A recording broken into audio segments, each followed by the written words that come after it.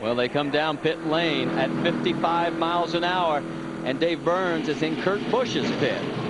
They're going to put on right sides, Marty. Jason Muser on the rear and Ken Pillsbury on the front.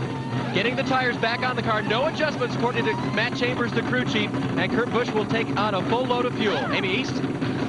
Well, Mike Wallace has come in for right side tires and fuel. And that is exactly what they wanted to do here. They were happy when they saw the yellow come out because they were going to stop anyway. They now are getting ready to get that second set of fuel in. But it looks like Andy Houston is going to win the race off of pit lane. Biffle, and then Setzer, and then Mike Wallace. So a little bit slower stop than you're used to seeing the Ultra Bad Boys. And guys, everybody that is in that lead pack, as you see Ron Barfield coasting around the track, all of them went to right side tires and fuel. Ray, you're exactly right. Once again, that's why you're the crew chief. Well, Benny, it seems a little bit easier up here than it used to down on the box. Well, that's because you don't have any of us sticking our microphones in there and saying, hey, Ray, what are you going to do?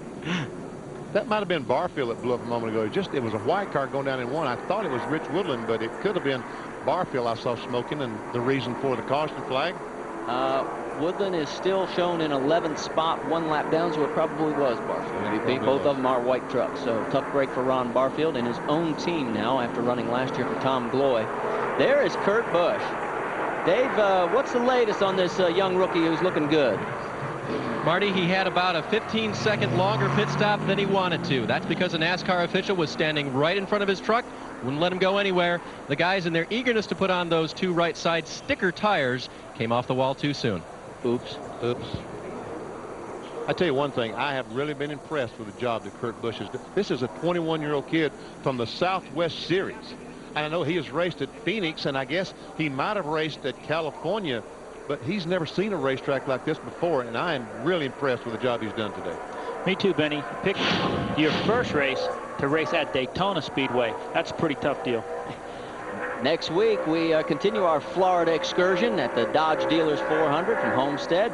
It's 3:30 Eastern, Saturday, February 26th on the ESPN2. And Ray Evernham's going to be the Grand Marshal. And, boy, we're going to watch him wave the flag and do all those official things. For more, log on to ESPN.com, part of the Go Network, go.com.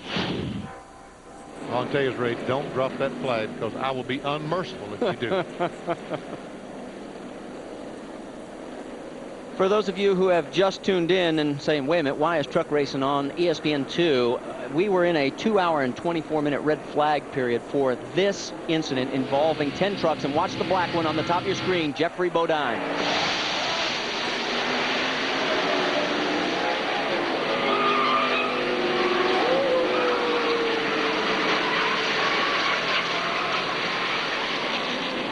Now, I know if you have not seen that before, you are going to be stunned when I tell you he has a fractured cheekbone, fractured right wrist, right elbow, big toe,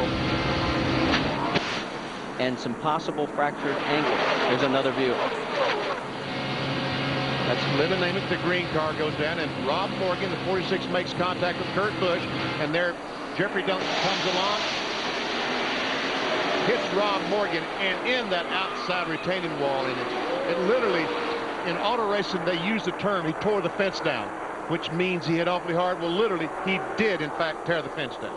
And Jeffrey is alert and conscious, and he is going to make a full recovery, and that is the best news we can pass along there. And this is when he got out, you could see him, he was moving, and that was the best sign that we could see at the time. We could also tell you Jimmy Kitchens was transported for precautionary moves, and then also we had 5 fans that were transported. The spectators have minor injuries. They're being treated at Halifax. There were also 4 other spectators treated and released from the infield care center. So that's the best news. After all that carnage, everybody is going to be okay. Now, we're going back to green flag racing here on lap 86.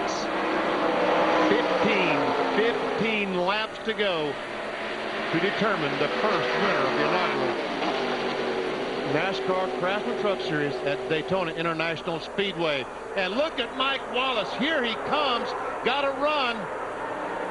Can he get in between or even get around Andy Houston? Now he picks up Biffle as a drafting partner, and the Chevrolet is hung out. Yes, Greg Biffle said, Ford or Chevrolet. Let me see. Wasn't much of a decision. He dives on the back bumper of Mike Wallace. We're on board with Wallace. This is at 187 miles an hour.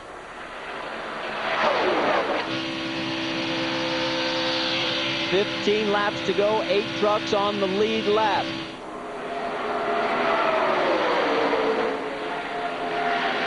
We've had 28 lead changes, by far and away the most ever in the NASCAR Craftsman Truck Series. You're on board with Dennis Setzer. Now with Mike Wallace. We had to breathe it. Andy Houston has another Chevrolet, and Terry Cook right behind him, and both those Chevrolets team up and drive by Mike Wallace. Terry Cook qualified on a provisional with 30 seconds. He had a gearbox problem just as he was getting ready to take the green flag. He's finding himself with a chance to win here at Daytona. I believe Dennis Setzer in that Dodge is going to do what he can to keep Andy Houston. Some contact between Terry Cook and Biffle, and almost turned Cook around. Cook gave him a little wave, but everything's okay. They're back at it. Cook's all right. Biffle's okay. And for the lead, Mike Wallace goes in. Oh, I started to see he went front, but no. Houston drafts on the back of that Dodge, and here comes Terry Cook once again. I think Cook wants to try and hook up with Houston if he can, BP. That'd be 2 Chevrolets. Right now, he's going to stay on the back bumper of Mike Wallace. 2 abreast down the backstretch. Dennis Setzer is a lap down. He is trying to get back in position to become the 9th truck on the lead lap. So far, there are 8. Oh, man. Dennis Setzer, we saw him working on the right front of his truck. It's like he's got a bad shock or something. He had a bump down in 3 and 4 that time, and the truck was all over the place. On board, you can see that right side of the #1 Mopar Dodge coming by the stripe. It's going to be Mike Wallace still in the lead with 12 laps to go at the Daytona 250.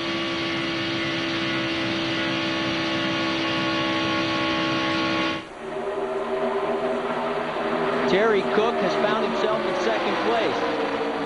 Greg Biffle is 3rd. Andy Houston is 4th. You're on board again with Mike Wallace.